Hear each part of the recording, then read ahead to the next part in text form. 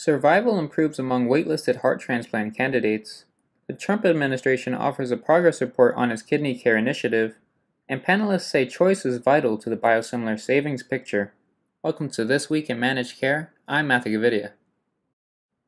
Based on study results published last week in JAMA Cardiology, there was an almost 99% increase in the one-year survival rate among candidates on the United Network for Organ Sharing, or UNO's, waiting list for a heart transplant from 2011 to 2017, compared with 1987 to 1990. The retrospective cross-sectional analysis mined the UNO's database for individuals at least 18 years old placed on the heart transplant waiting list between January 1, 1987 and December 2017, for a total study cohort of 95,323. One-year survival rates increased among waitlisted candidates across the board for changes in listing preferences, changes in mechanical circulatory support indications, and candidates with and without ventricular assist devices, or VADs, as well as from the decade prior to the decade after 2006 UNO's allocation policy. From 2011 to 2017, there was a 67.8% rate of one-year survival compared with 34.1% during 1987 to 1990 among those patients whose listing preferences changed.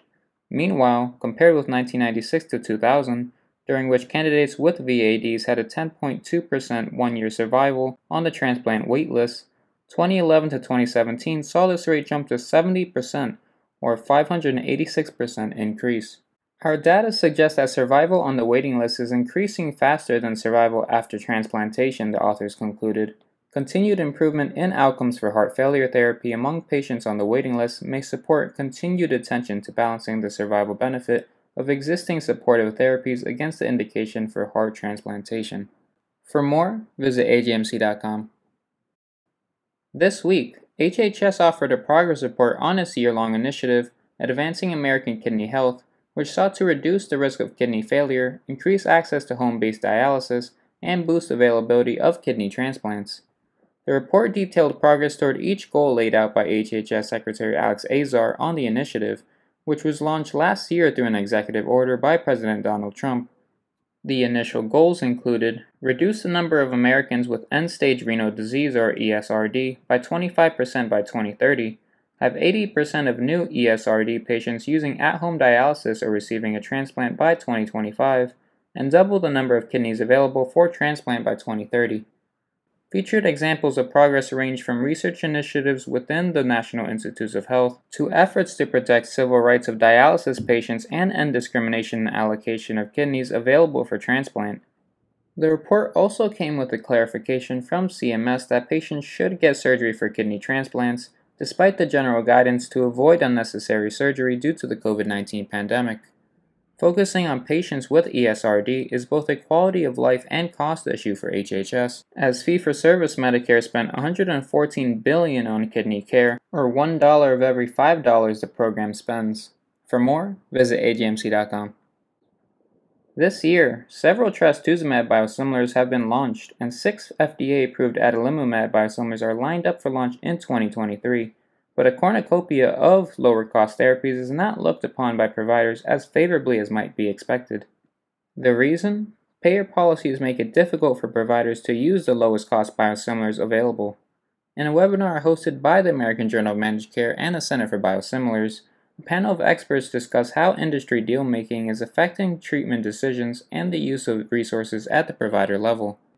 For a full review of the webinar, visit agmc.com.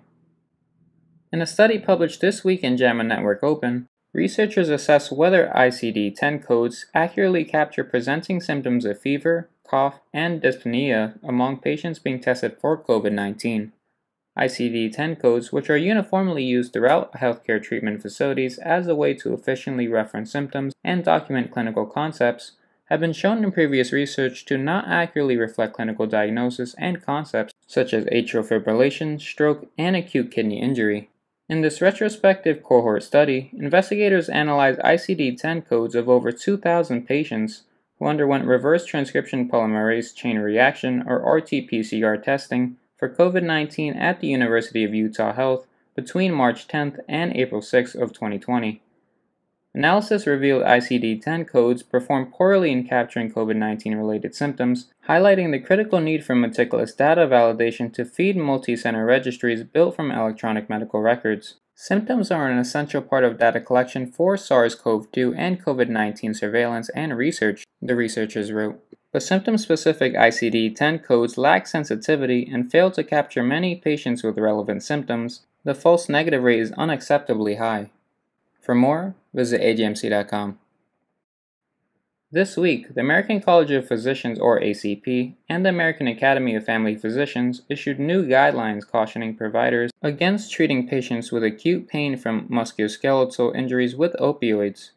Published in Annals of Internal Medicine, the joint guideline was based on an assessment of 207 trials, including 32,959 patients with musculoskeletal injuries. The review showed that topical nonsteroidal anti-inflammatory drugs, or NSAIDs, were among the most effective for pain reduction, physical function, treatment satisfaction, and symptom relief. The evidence shows that there are quality treatments available for pain caused by acute musculoskeletal injuries that do not include the use of opioids, said Dr. Jacqueline W. Fincher, president of ACP, in a statement.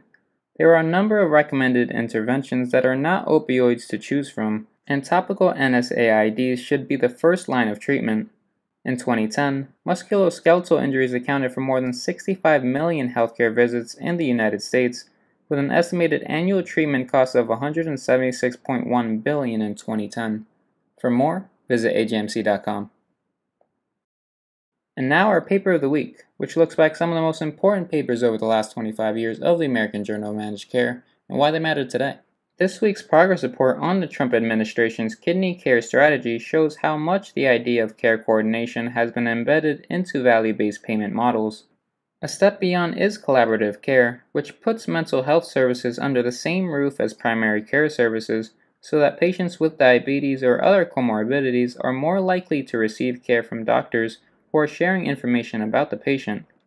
A pioneer in this field, Dr. Wayne Catton was senior author on the November 2014 paper, Population Targeting and Durability of Multimorbidity Collaborative Care Management, which found that specifically targeting these complex patients can bring rapid, sustained improvement, both glycemic control and in alleviating depression.